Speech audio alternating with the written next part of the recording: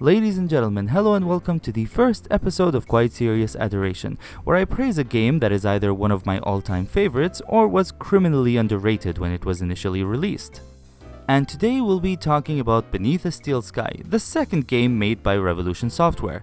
This is the second video in my Revolution retrospective series, so if you haven't seen my Lure of the Temptress review, I suggest you watch that before watching this one. Before we get into this review, I need to point out something very important. This game is a masterpiece and a must-play. It is one of the best, if not the best, adventure game ever created, and it's free on GOG right now. And although this video is going to be as spoiler-free as possible, I highly suggest you play the game before watching it. I won't be spoiling anything major, however there will be some minor spoilers, such as some puzzle solutions and minor plot points. Now without further ado, let's start this review. If you took my advice and just came back from playing the game, or if you decided to stay to hear more, grab a drink, relax, and enjoy the video. Charles Cecil, co-founder of Revolution Software, always wanted to collaborate with Dave Gibbons, comics artist well known for his works in 2000 AD and his collaboration with Alan Moore on the Watchmen miniseries. And while working at Activision, Charles contacted Dave hoping to work with him. Unfortunately, that collaboration did not happen due to Activision's collapse and reorganization in 1990. Luckily though, Charles and Dave remained friends. And since Lure of the Temptress was both a critical and commercial success, Charles and his friend Dave Cummins decided to contact Dave Gibbons to work with him on their next game. 2 years later, one of the greatest point-and-click adventures ever made was born. Beneath a Steel Sky was initially titled Underworld, but then later changed due to the release of Ultima Underworld. I'm glad that happened because I think Beneath a Steel Sky is a much better title. The game starts off with a beautifully drawn intro that gives us a bit of backstory on the protagonist.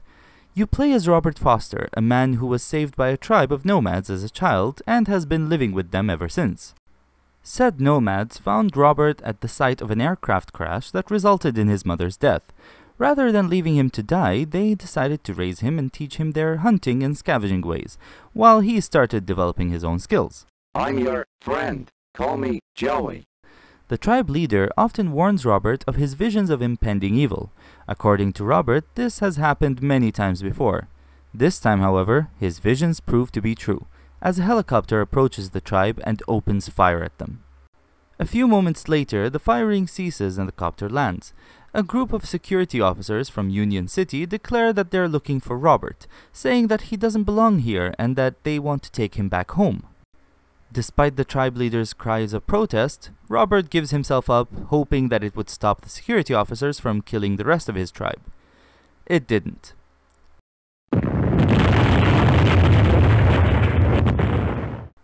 While flying to Union City, the copter's controls get hijacked and it crashes, giving Robert the opportunity to escape. He enters this factory and overhears a conversation between an officer and a factory technician, which reveals to him that he was brought here under the orders of Link. Link with a C, not with a K. Although it would have been hilarious if it was Link who gave the orders. I just wonder what Robert's up to.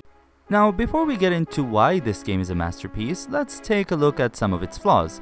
Because no matter how brilliant a game is, there is no such thing as a flawless game. And thankfully, not counting any minor flaws or nitpicks, this game has only 2 noticeable flaws. Number 1. The scanner and subway deaths. Much like most adventure games at the time, you can die in this game. And while most deaths provide fair warning, there are 2 deaths in this game that seemed pretty unfair. First of which is the scanner death. Early on in the game, you acquire an ID card that allows you access to both the elevators and the Link terminals. However, if you use it at the security headquarters, it denies you entry and the clerk gets suspicious. You could either lie to him and move on, or give him the card. If you do so, he checks it, then tells you there must have been a glitch in the system. Try the card again, and this happens.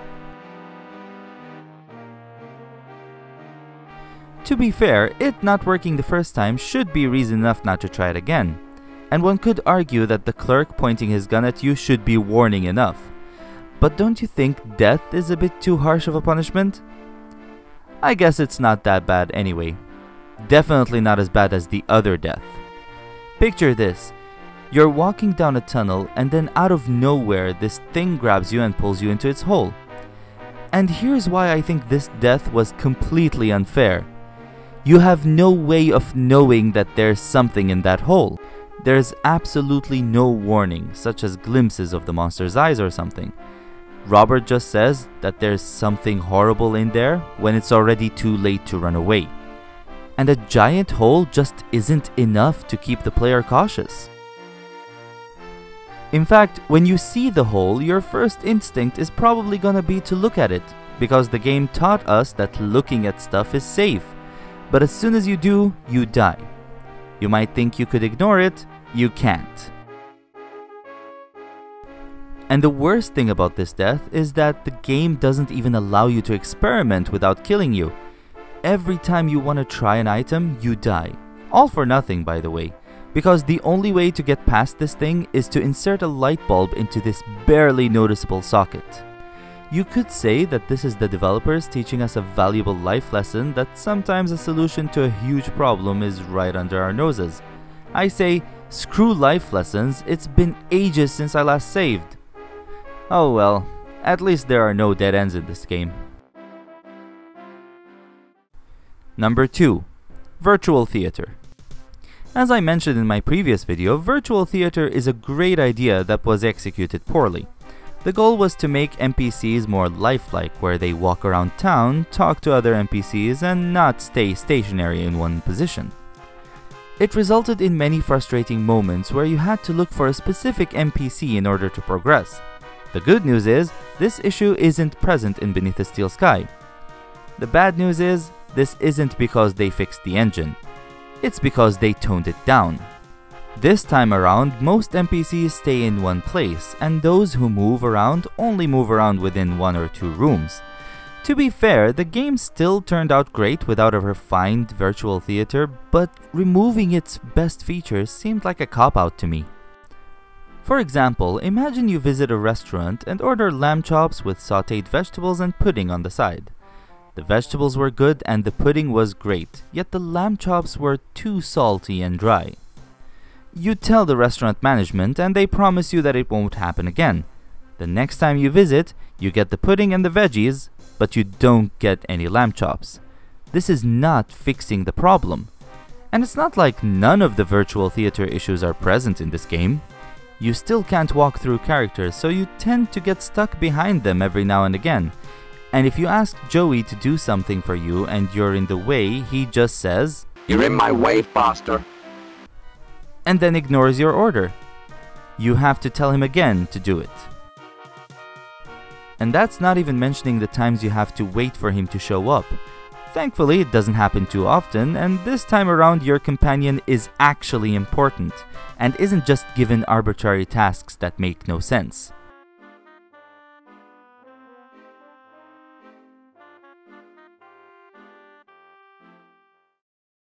Anyway, those are the major flaws. Neither of them detract from the game's overall quality because the game is that good. And now that we've got the flaws out of the way, let's talk about the game's strengths, starting with the awesome interface. As I mentioned in my Lure of the Temptress review, I'm not a fan of LucasArts' Verbs interface and Sierra's Actions interface. At the time, most developers were following either LucasArts or Sierra, save for a few exceptions such as Delphine Software with their drop-down menu. Revolution's first game used Delphine's interface, which isn't great, but still better than what was popular at the time. Beneath the Steel Sky, however, used the sweetest, simplest interface ever made for point-and-click adventures. You click the left mouse button to look at stuff and the right mouse button to interact with them.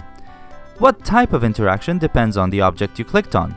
So if it's an item that can be picked up, you automatically pick it up. If it's usable, you automatically use it, and so on. I'm not sure if this was the first game to utilize this interface, though it probably was, since the interface template in Adventure Game Studio was named after this game. At the very least, Beneath the Steel Sky popularized it. One might argue that it makes gameplay a lot simpler, and I agree. But I think that's a good thing, because now developers can focus on making fun, sensible puzzles instead of stumping you with semantics. The interface was only one of the many improvements over their previous game. Another improvement was the voice acting. Back in Lure of the Temptress, the closest we got to voice acting was this. In this game, however, every line, This sounds like a job for Captain Welder.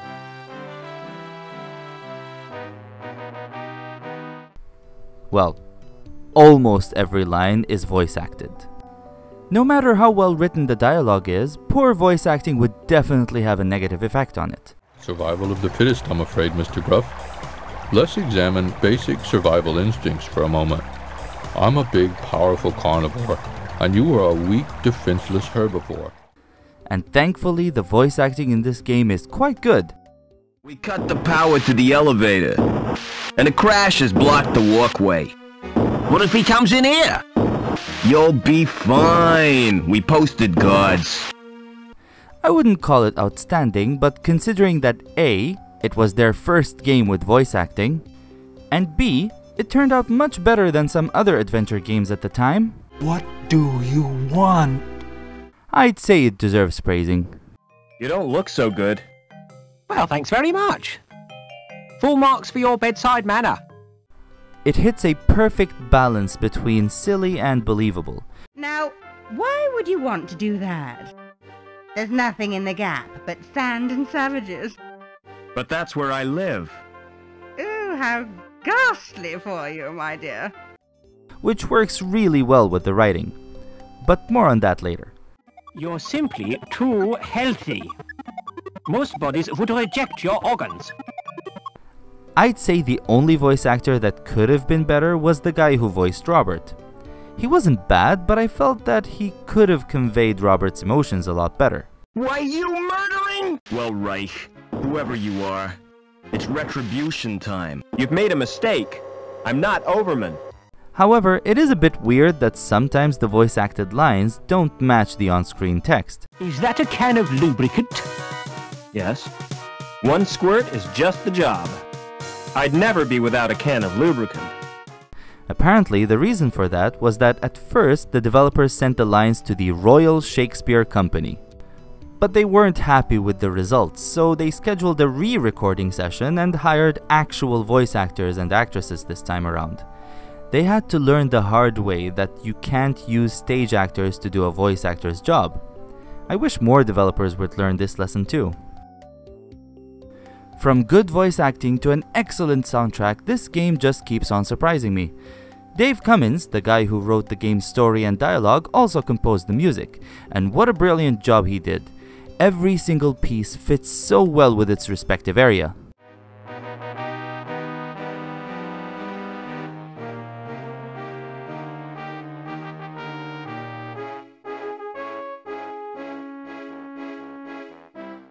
And although each track is about a minute long, you wouldn't notice the loop while playing the game because of how seamless it is.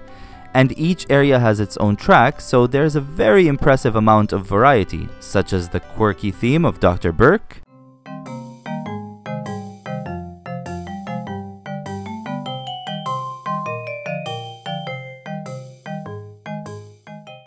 the futuristic melody of Link Space,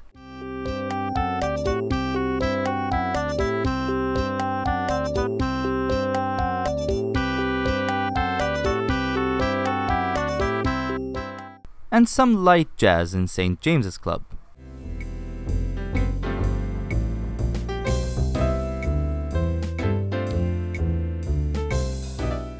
There's even this hilariously upbeat tune in the Bellevue area.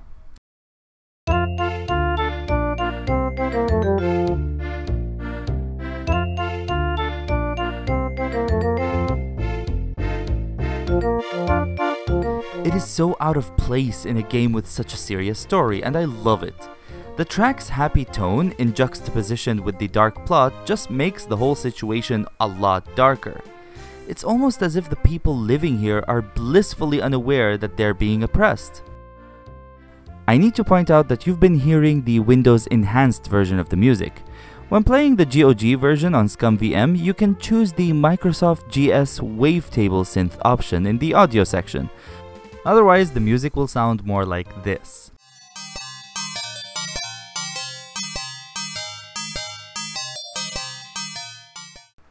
On to the visuals. I adore the way this game looks. When designing the game, their goal was to create a bridge between comic books and video games, and I honestly think it worked, at least for the time. Dave Gibbons did most of the art in this game, from backgrounds to sprites to character designs, while Les Pace and Steve Ince did the background coloring. Gibbons also created the comic book that was translated into the game's intro. By getting the game on GOG, you can even download scans of said comic book. It's only a few pages long, but it's still pretty awesome. During production, Gibbons was worried that he won't be able to give the characters proper expressions due to how small their faces are and how limited the palette is. He even suggested making the character design more like that of Prince of Persia's or In Other Worlds. But after seeing the results, I'm glad they opted for more detailed characters. I mean, look at this! I crack up every time I see Dr. Burke shaking his head like that.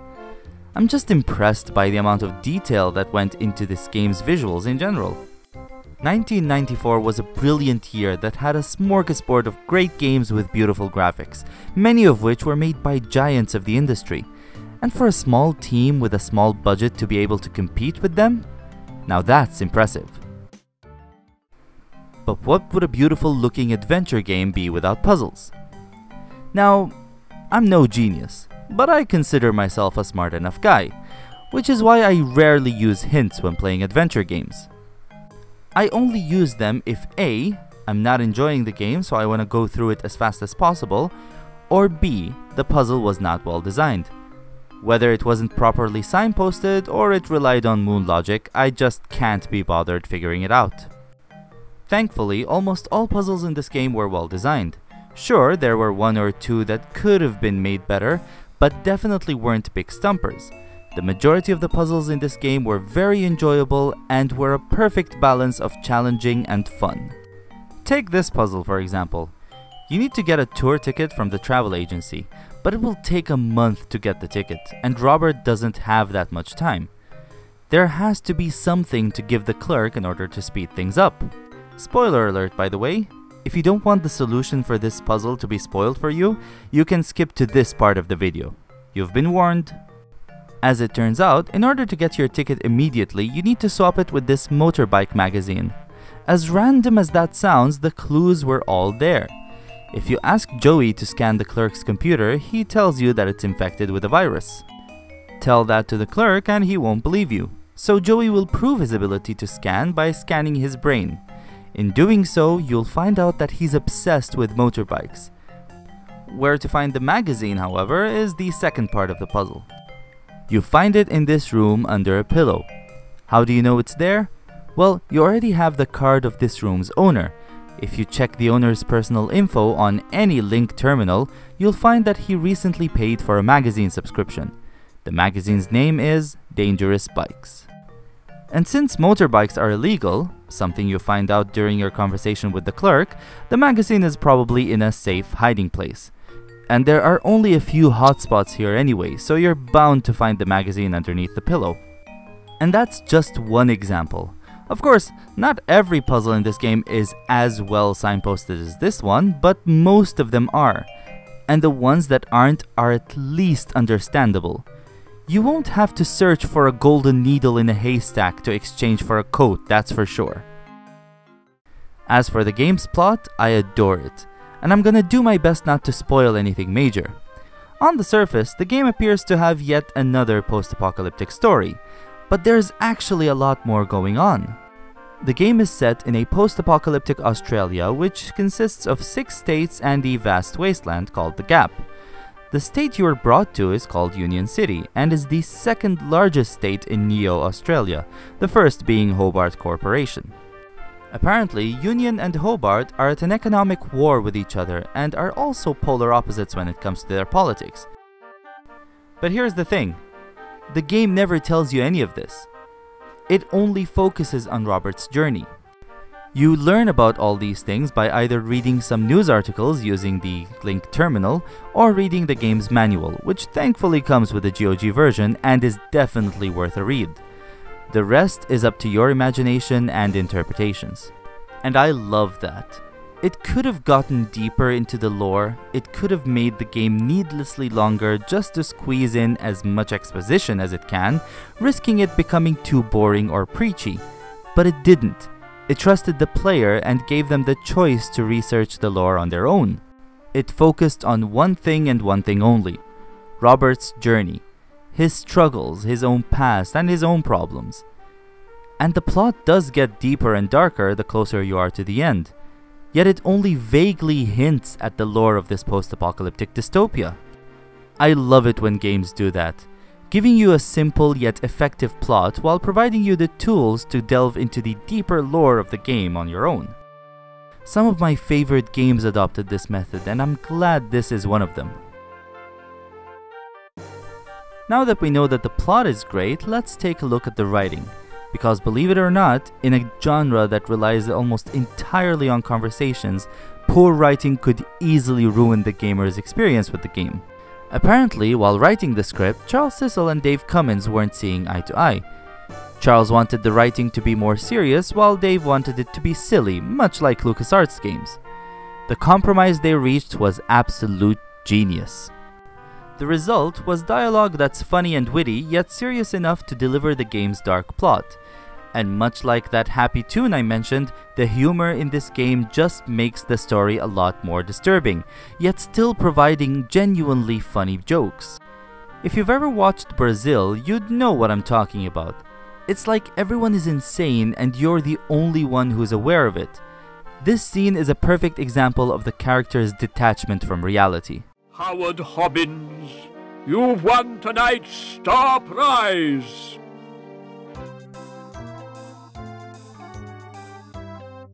Life imprisonment! Speaking of which, the characters are also very well written. Each character is unique and entertaining in its own way. From the kooky Dr. Burke to the flirtatious Miss Piermont to the relatable Anita, each character feels believable, even though they're very cartoony. I just adore the writing in this game. It's funny, it's dark, and it provides social commentary that's subtle enough to sting without seeming too preachy. Seeing how this is Revolution's second game, I just can't help but be impressed. And that's Beneath a Steel Sky, a masterpiece that still holds up to this day. If you enjoy point-and-click adventures or are just a fan of brilliant writing, you owe it to yourself to play this game. I mean, you don't even have any excuse, it's free right now. From well-designed puzzles to beautiful visuals to a very gripping story, the game has everything. Many people remember Revolution Software for their Broken Sword series. And as much as I love Broken Sword, I think the team reached their peak with this game. Charles Cecil mentioned his interest in making a sequel, but for now, the team's main focus is Broken Sword. Oh, and speaking of which, as of writing this review, the entire Broken Sword franchise is on a huge sale on Steam, including Revolution's 25th anniversary documentary. If you're a fan of the genre, you owe it to yourself to buy them. A bit of friendly advice, I would stay away from Broken Sword 4, but more on that in a later video. I love this series, especially the first 3 games, and I think they are must-plays to any fan of the genre. And since I'm making a Revolution retrospective series, I had to mention this sale. And if you play these games, you'll be preparing yourself for my upcoming videos. In the next video, we'll take a look at Revolution's 3rd game, Broken Sword: The Shadow of the Templars. So I'll see you then, thanks for watching.